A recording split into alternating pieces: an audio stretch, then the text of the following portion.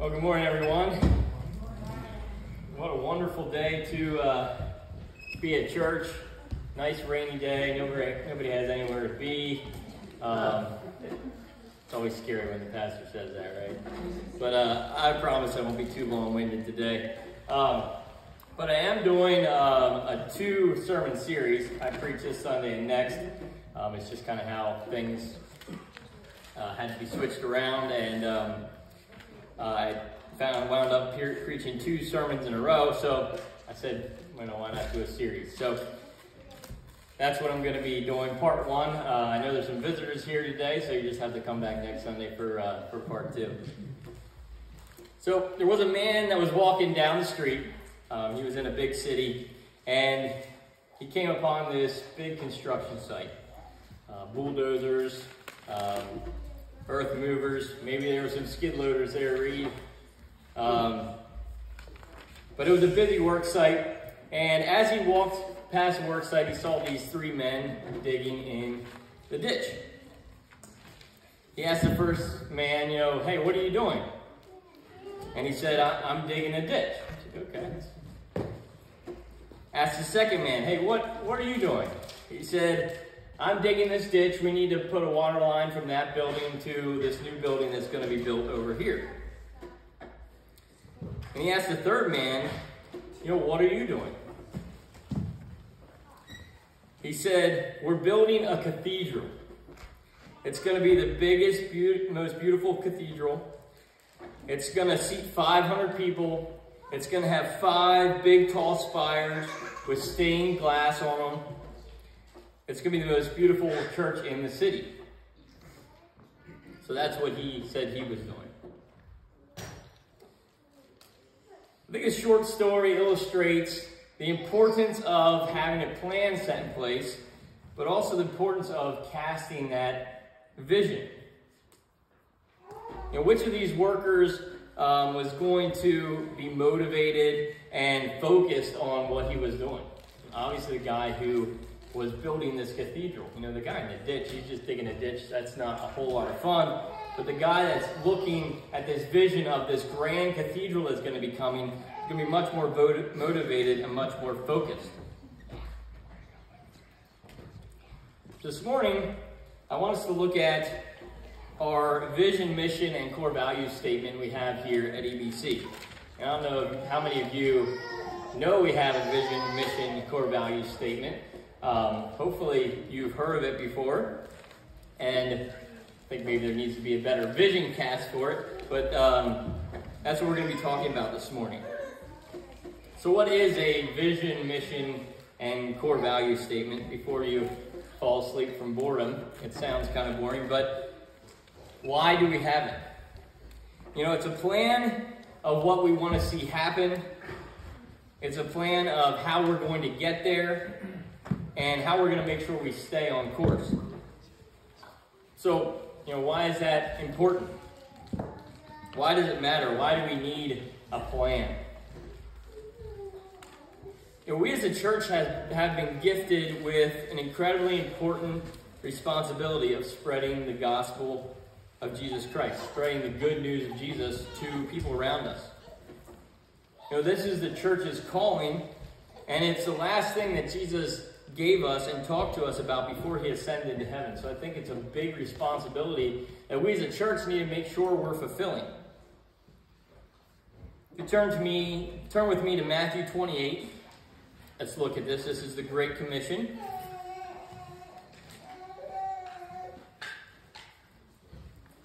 Matthew chapter 28, and we're going to start at verse 16. This is right before Jesus ascends into heaven. It says, Then the 11 disciples went to Galilee, to the mountain where Jesus had told them to go. When they saw him, they worshipped him, but some doubted. Then Jesus came to them and said, All authority in heaven and on earth has been given to me. Therefore go and make disciples of all nations, baptizing them in the name of the Father, and of the Son, and of the Holy Spirit, and teaching them to obey everything I have commanded you. And surely I am with you always to the very end of the age. So we've gotten this important calling from Jesus. I believe it's wise for us as a local church to have a plan set in place and to realize, how do we want to fulfill the Great Commission here in our local community? How can we make sure we're being successful at spreading the gospel and fulfilling this calling? So what is our vision, mission, and core values? Let's go over them here this morning. Our vision here at EBC, and this is the future reality that we want to see achieved. It's for Cherry Street to experience tangible evidence of God's kingdom by interacting with the family atmosphere of the local church. So that's our vision. Our mission, that's the path we believe we must take to get there, to get to that future reality, is representing the kingdom of God through presence-based ministry. Inviting residents of the neighborhood into God's family through meaningful relationships and discipling family members to follow Jesus through practical obedience to his word. And then what are our core values? These are the signposts and the guide rails along the path to keep us from straying off course. And those three are presence-based ministry, meaningful relationships, and practical obedience.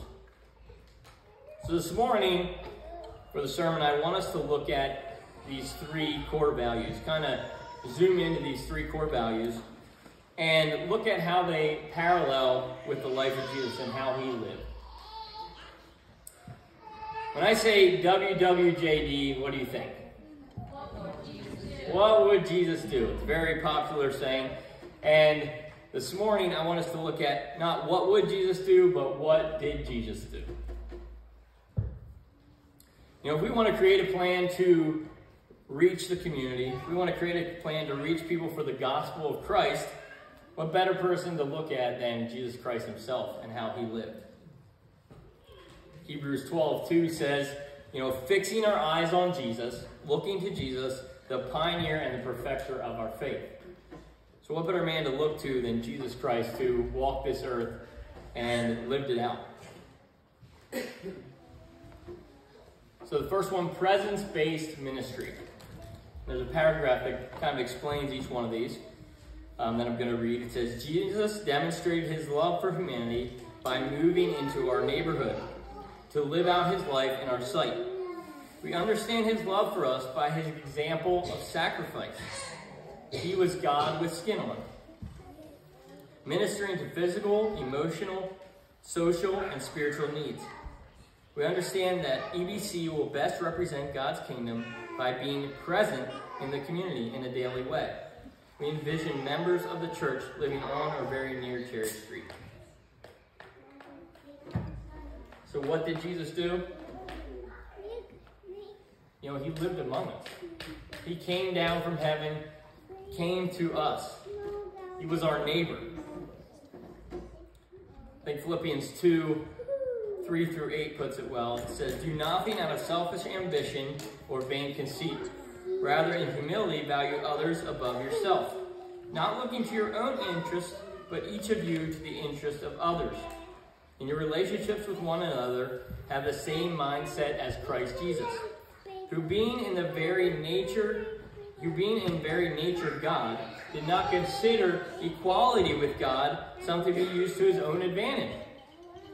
Rather, he made himself nothing by taking the very nature of a servant, being made in human likeness, and being found in appearance as a man, he humbled himself, becoming obedient to death, even death on a cross. So just like Jesus lived among us, rubbed shoulders with us, and rubbed shoulders with the people he was ministering to, I believe this church should do the same. The Holy Spirit is powerful, and he can draw people to himself, and he can reach somebody through a random track. We hear stories of that, or somebody hears a good sermon and they're drawn to Christ.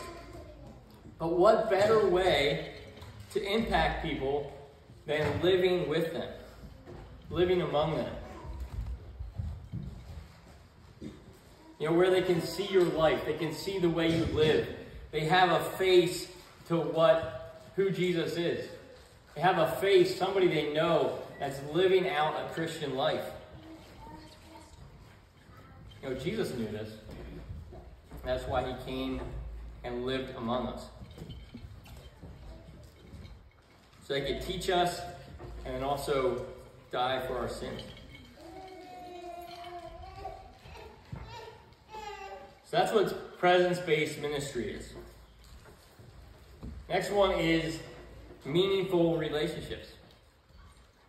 While many experience broken relationships, we acknowledge God's sovereignty and ability to restore harmony from dissonance, order from chaos, and redemption from selfishness in our interactions with one another. By practicing kingdom values and authenticity, we believe we can experience and extend healing and restoration to broken lives. We desire that the church would feel like family should feel. So what did Jesus do? We see him building meaningful relationships. We see him stopping throughout his day to talk with people, to converse with people. Example of this is found in Luke 19. You could turn there if you'd like. Luke 19, starting at verse 1. It says, Jesus entered Jericho and was passing through. A man was there by the name of Zacchaeus. He was a chief tax collector and was wealthy. Just a little background on tax collectors at this time. They weren't your most loved or beloved people. They would collect all the taxes. But let's say if Steve owes taxes to the government, I would say, Steve, you owe $2,000 in taxes. Really, he only owes $1,500, so I'm just going to pocket the $500. And that's how he became so wealthy. So tax collectors were really looked down upon. They were cheaters, swindlers, and were not loved by many people, as you can understand. So a man was there by the name of Zacchaeus. He was a chief tax collector and was wealthy. He wanted to see who Jesus was, but being short, he could not because of the crowd. So he ran ahead and climbed a sycamore fig tree to see him, since Jesus was coming that way. When Jesus reached the spot, he looked up and said to him, Zacchaeus, come down immediately. I must stay at your house today. So he came down at once and welcomed him gladly. All the people saw this and began to mutter, he has gone to be a guest of a sinner. But Zacchaeus stood up and said to the Lord, look, Lord, here and now I give half of my possessions to the poor. And if I have cheated anyone out of anything, I will pay back 4 times the amount. Jesus said to him, today salvation has come to your house, because this man too is a son of Abraham. For the Son of Man came to seek and to save what was lost. So here we see Jesus about his day, and he stops. He stops, looks up in the tree, and says to Zacchaeus, I'm coming to your house today. He took the time out of his busy day to stop and to visit with Zacchaeus. And we see the results of that. Zacchaeus was saved because of it. He changed his ways. He gave back all that he had stolen. And Jesus says, salvation has come to your house today. So we see this example of Jesus building meaningful relationships and able to bring, able to take chaos and make it into harmony. Let's also turn to John chapter 4.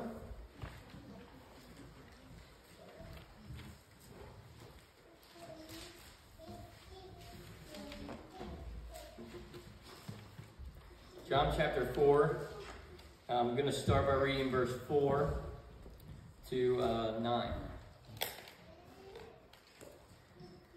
Now he had to go through Samaria, so he came to a town in Samaria called Sychar, near the plot of ground Jacob had given to his son Joseph. Jacob's well was there, and Jesus, tired as he was from the journey, sat down by the well. It was about the 6th hour. When a Samaritan woman came to draw water, Jesus said to her, "Will you give me a drink?" His disciples had gone into town to buy food. A Samaritan woman said to him, "You are a Jew, and I am a Samaritan woman. How can you ask me for a drink?" For the Jews do not associate with the Samaritans. I'm just going to stop there. I'm not going to read this whole account. But here we see Jesus, taking a break from his journey. And this woman is coming to the well to draw water. And Jesus is a Jew. This woman's a Samaritan. They didn't talk to each other. When Jesus says something to this woman, she's like, "Why are you even talking to me?" And the Jews don't talk to Samaritans. And she's a woman. Men and women didn't necessarily talk or converse back in that time. It was kind of taboo. Men were higher than women, or so they thought. So here we see Jesus taking time out of his day to ask this woman for a drink. And if we read the account, we see him having a conversation with her and asking her questions and finding out who she was, telling her, all the things that she had done. And that's where we get to verse 27. If you go to 27, this is kind of the end of their conversation. It says, "Just then the disciples returned and were surprised to find him talking with a woman. But no one asked, where do you want, or why are you talking with her? What do you want, or why are you talking with her?" Then leaving her water jar, the woman went back to town and said to the people, "Come see a man who told me everything I ever did. Could this be the Christ?" So once again, we see Jesus taking time out of his day to have this conversation. And we see the woman at the well, turning to Christ, and she believes he's the Messiah. When we live among people, when we interact with people around us, when we take time out of our day to minister and talk with those around us, we can build these meaningful relationships. It gives us the opportunity to build these meaningful relationships, like Jesus did.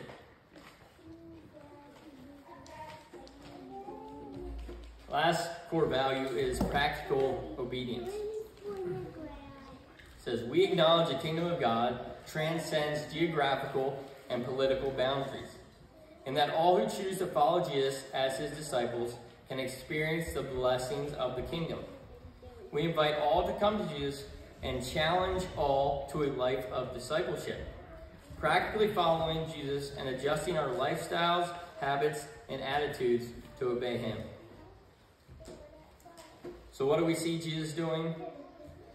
Jesus took time to teach and disciple. We find an example of this in Mark chapter 10. You can turn there if you'd like.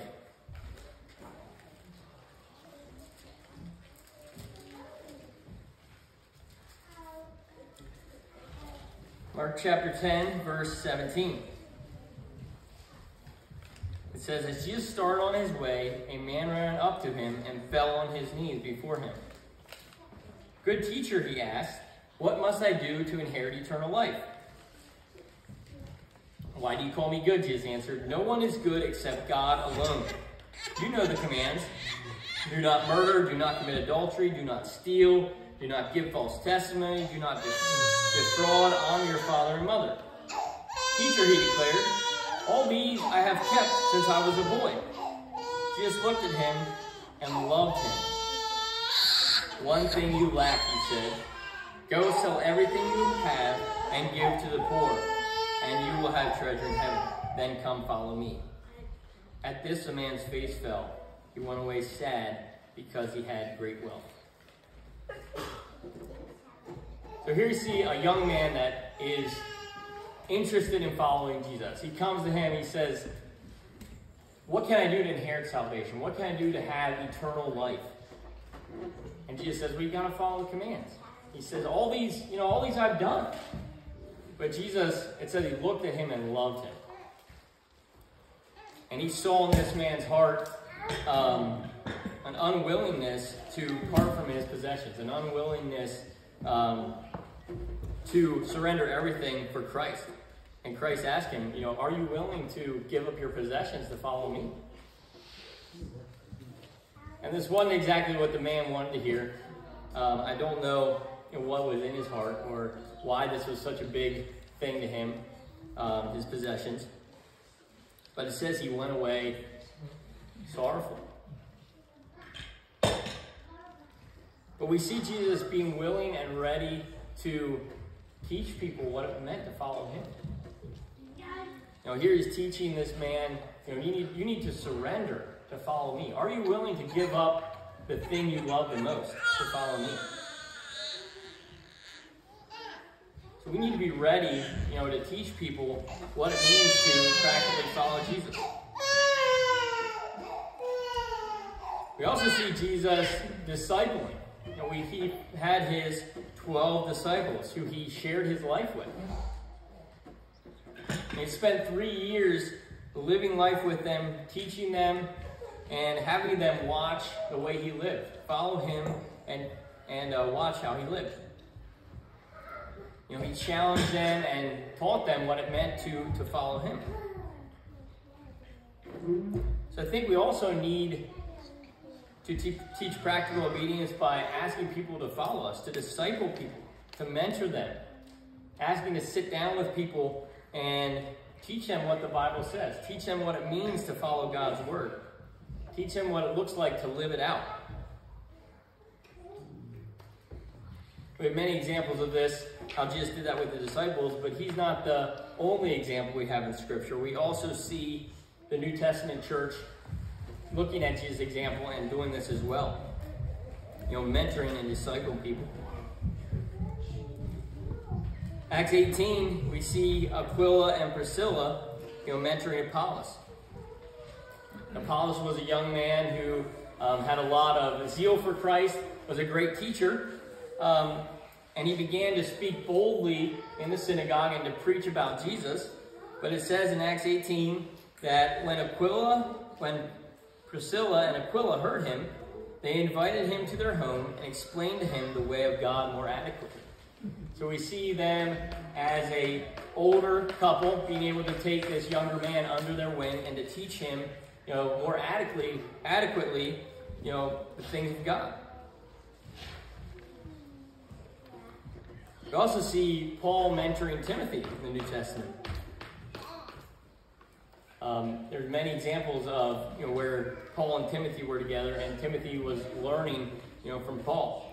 And so much so that in 1 Corinthians 4, Paul says, "For this reason I sent to you Timothy, my son, whom I love, who is faithful in the Lord. He will remind you all of my ways of life in Christ Jesus." So Paul had taught Timothy, and Timothy was then carrying on the torch. So we see this idea of mentoring, of discipling. Teaching people what it means to follow Christ. So maybe just to wrap things up this morning. So far this morning we've been talking about the vision, mission, core values of BBC. What the plan is, kind of the X's and O's, the ins and outs of the vision, mission, and values. We looked specifically, kind of zoomed in at our core values, meaningful relationships, or presence-based ministry, meaningful relationships, and practical obedience. I think it's very important for us to have a plan set in place. Like I said, we have this great responsibility, this great calling to follow Christ and to share with others the gospel of Christ. So I think it's good that we have something that we're striving for, we're aiming for. But I think we need more than a plan set in place. We also need to be able to execute that plan.